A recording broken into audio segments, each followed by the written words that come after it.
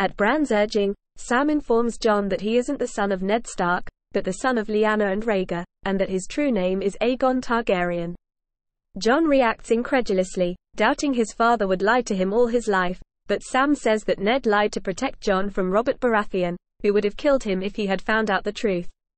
Sam tells Jon that he is the rightful heir to the Iron Throne as Aegon Targaryen, the sixth of his name, rather than Daenerys. Jon, however, who has mutually fallen in love with Daenerys, rejects the crown. Jon and Daenerys stand near Lyanna's statue in the crypts of Winterfell. Daenerys wonders how Rhaegar, who was praised for his kindness and generosity, could rape Lyanna. Jon reveals Rhaegar didn't rape Lyanna, and they were in love. He tells Daenerys the truth about himself, that he is their son.